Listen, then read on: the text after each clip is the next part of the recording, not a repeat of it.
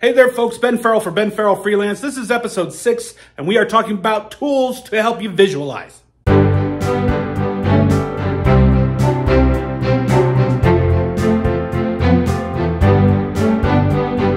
Hey there, Ben Farrell for Benn Farrell Freelance. This week we're going to talk about a couple of tools that I use to help me visualize what I'm going to write. And I say what I'm going to write because I use them when I'm actually preparing. But the tools that I'm going to talk about this week, I also use when I get stuck when I'm actually doing the writing. And they're also very good for helping writer's block. Writer's block can be like a cancer if you let it. So a lot of the times when I'm dealing with writer's block, I usually just take some time to either go for a walk or go fishing or do something that you like that's other than writing, especially something physical. And if you're not the outdoorsy type, then that's okay, because the tools that we're talking about this week should be able to help you. So creatively, I like writing stage plays. And before I get started, to make sure I don't get stuck in how everything's going to look and where people are going to be, I actually draw my set. I'm not a set designer.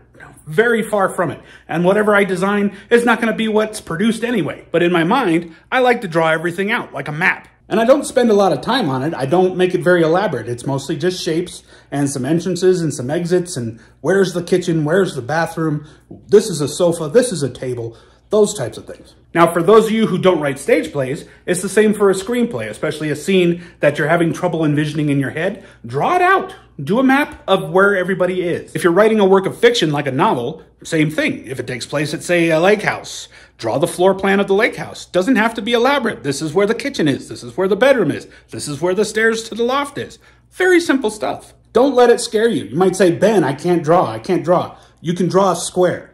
You can draw a square inside that square, and you can draw circles inside that square. So I know you can draw a map of where your characters are actually talking. Now, this next tool, I don't actually use when I'm preparing to write something. I use it when I'm actually stuck. What I do is, I'll draw my character. Now, I like to draw, and maybe that's not your thing, but especially if you're writing a stage play or a screenplay, and you have a scene that you're having trouble working out, especially in words, then draw stick figures.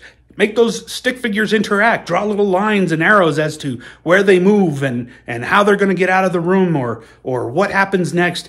Illustrate your beats. It's just a fun way to just get away from the words and get into something that's a little more visual. And if you're still not convinced drawing stick figures can help you get the scene out of your head, then you're going to love this next tool. Another tool that I use to visualize a scene if I'm having trouble writing it and I don't feel like drawing stick figures or drawing the characters, I grab some toys. How simple is that? Literally grab action figures, grab Lego minifigures, put them on the table, have them act out the scene, improv the scene out loud. If you have kids, go get some of their toys. Actually, have them help you. It's so much fun. Tap back into when you were a kid and you were playing with action figures. And when you were playing with those action figures, they weren't dolls. They were people that had a story and interacting, and that's all you're doing. You're going back to that to help you get ready to write what you need to write. Okay, so maybe you don't have kids and you don't have action figures laying around. And maybe you don't want to go down to the dollar store to pick up some new ones, or you're just afraid that your friends are going to make fun of you for playing with dolls again. That's okay. I have more tools. This next tool is one of my favorites, and I love doing it, especially before I start writing because it helps me develop my characters. I actually mentioned it in my episode about making a cut sheet. What I do is I cast my story. I imagine I have all the money in the world, and any celebrity is willing to do my project. I will literally go onto Google and type famous actors in their 40s or famous actors in their 20s. And I cast these actors that best emulate the image of the character that I have in my head. So that way when I'm writing their dialogue, I always see their face talking. Another tool I use, this one's simple, a lot of people do it. Listen to music, and specifically listen to music that emulates the story or the scene in the story. If I'm writing something intense or dramatic,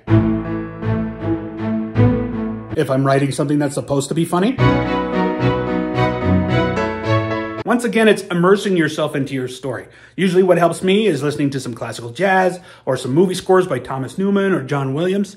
I'm sure you have your favorite music. Sometimes I'll listen to heavy metal if I'm writing a very aggressive scene. And with that, if you get writer's block or you get stuck with a scene and you do take a walk or you do go fishing, take your music with you. Or better yet, go to the place that you're writing about. If it takes place at a bed and breakfast, go to a bed and breakfast. Just walk in and ask to look around because you're planning on making a reservation. They'll let you. The last tool I'll talk about, and it's kind of out there.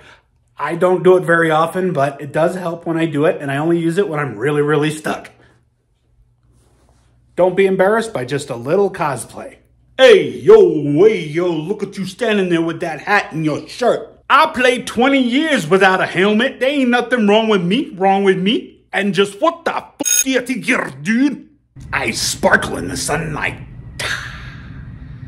It's raw, you fucking donkey. It's still in the package. What the fuck? Alligators.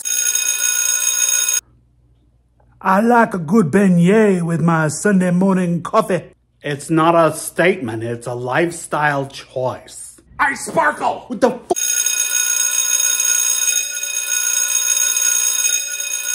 to fill out my taxes. Ain't you tired, Haley? Ain't you tired? That didn't look like that yesterday. This is Ben Farrell for Ben Farrell Freelance. Thanks for hanging out with me.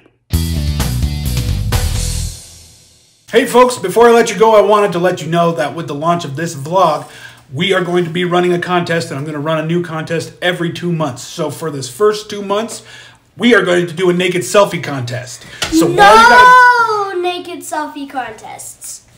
Stick to the script. Fine.